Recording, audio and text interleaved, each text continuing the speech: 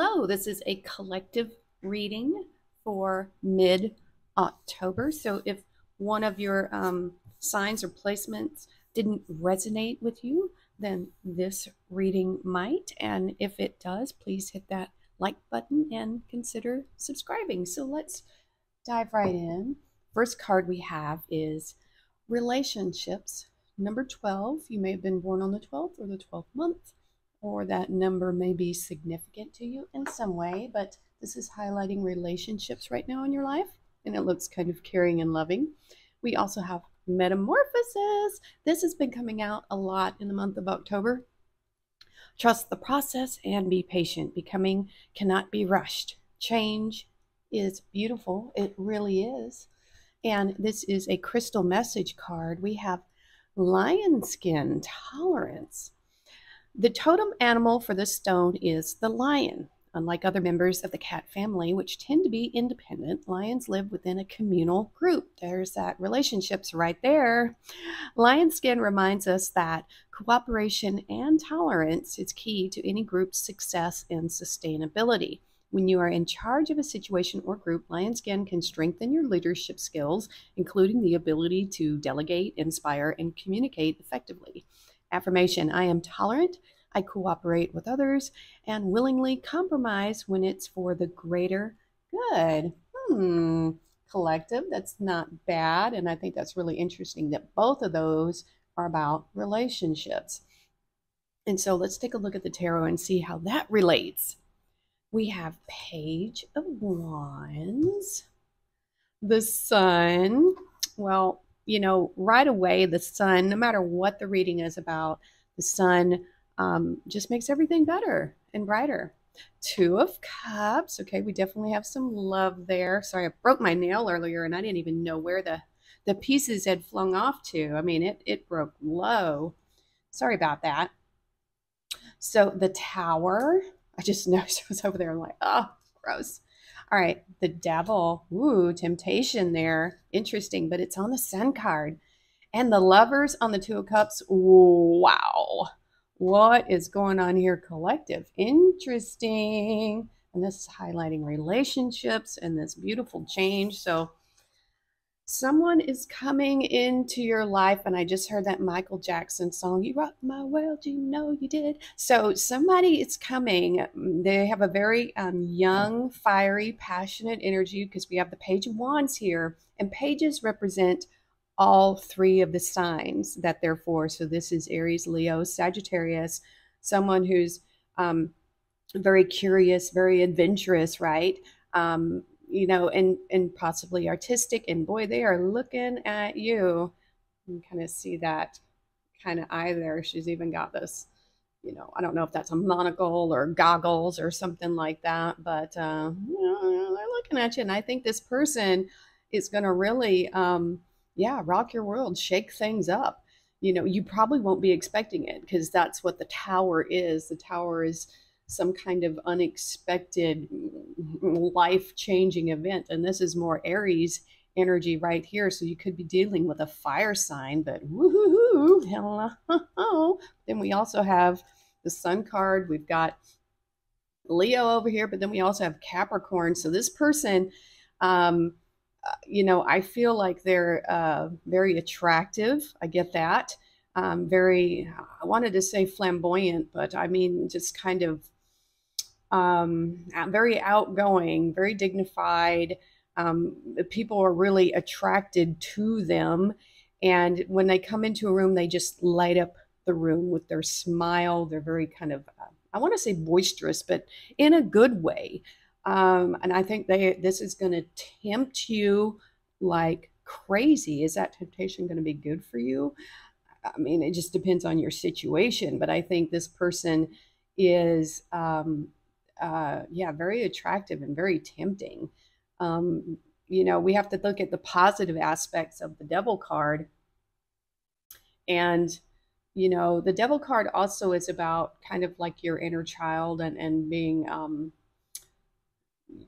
I don't know, I want to say mischievous a little bit, but in a good way, you know, flirtatious, and, you know, maybe a bit of a risk taker.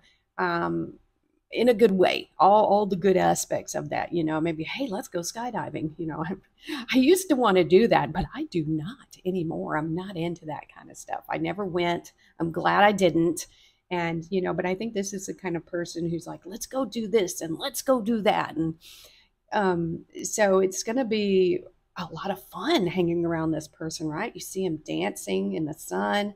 So, wow, could be a Capricorn, could be Leo. You got a lot of powerful, fiery signs here. So a lot of celebration too. I think this person is going to prompt a metamorphosis in you. And look what we got here. I mean, wow. So we have the Two of Cups, which is the love card. And then we have the Lovers. This is Gemini energy over here. And then this is Cancer right here. So this would be a choice in love. I think, and this is the Two of Cups is, your divine, counterpart, someone who's really going to be there for you. But, like here, there's two ladies there. So it could be that you're attracting more than one person at this time. And it could be that you're the attracting and the tempting one for other people. And you could be upsetting someone else's tower in their life. And oh my God, look who just walked in a room. I got to meet this person. I got to go talk to them. So I think you're going to be meeting this person at a function, a party, or something like that. But I mean, look at this little face right here with the kissy smoochy. I think that this connection is going to be really powerful, very intense, very spicy, very passionate, and it's going to bring a lot of sun and joy and happiness into your life, and definitely a lot of passion.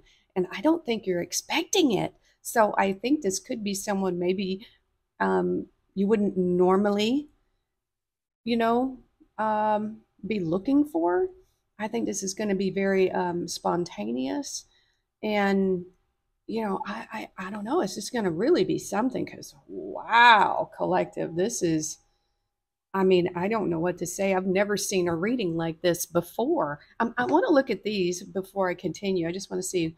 We've got Earth. Ask the element of Earth for grounding, stability, and strength in times of chaos. Interesting. There could be a bit of chaos here because we've got the Tower. Not bad chaos.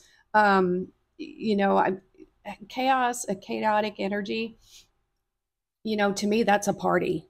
When you have all these different people's energies and stuff. I don't do a lot of social gatherings and stuff like that because I just can't handle all the soup of energies that's going on. So you may be a bit empathic in that way, but grounding is always a good idea to help just rid toxins and stuff from your body. That just means go outside, stand on the ground for like 15 minutes, and Mother Earth will do her job. So let's see what else we have here. We've got Thorns, 31. Weathering the challenges ahead will bring a new positive future. Okay, all right. I'm not really feeling too much else with that card. So yeah, that might resonate with some of you. You have Wedge here. Someone is trying to come between you and a friend or something you want. Interesting. Interesting. I get that from the Lovers card over there. I feel like there might be a little bit of jealousy here. So, someone's trying to come between you and someone else. If that was the case, it would mean that person has some issues themselves. They might feel jealousy, which obviously, you can't do anything about someone else's jealousy other than stay away from them and let them figure things out on their own. This is not the kind of person you want in your life. If they can't, be happy for you, and they'll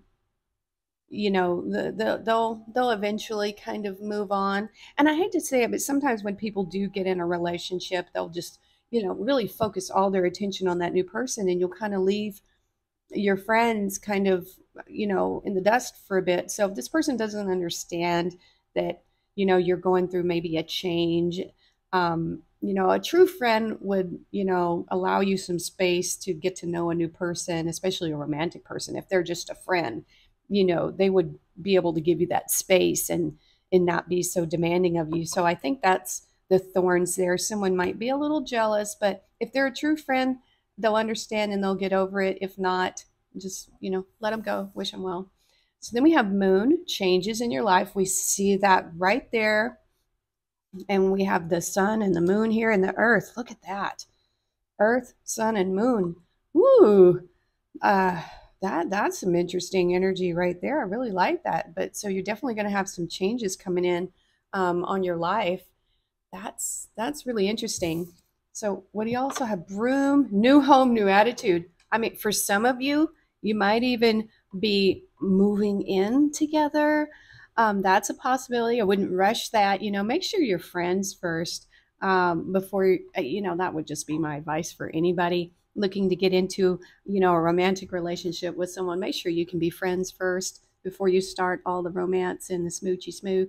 It's just, why would you want to be with someone you can't really tolerate? Because it's one thing to be attracted to someone physically and, have that kind of chemistry, and that's great and that's fine. But if, further on down the road, when that passion starts to dwindle a little bit, if you can't even, you don't have anything in common and that sort of thing, that's when things kind of fall apart there. So friendship is really, really important in the beginning. I really do believe that. So this looks really good, collective. If you're looking for a love unlike any other, you might experience some jealousy around you because of how awesome this is. But you know what? Don't worry about it. If they're a true friend, they will support you and, be happy for you eventually, but if not, just, but people like that, you just kind of say, well,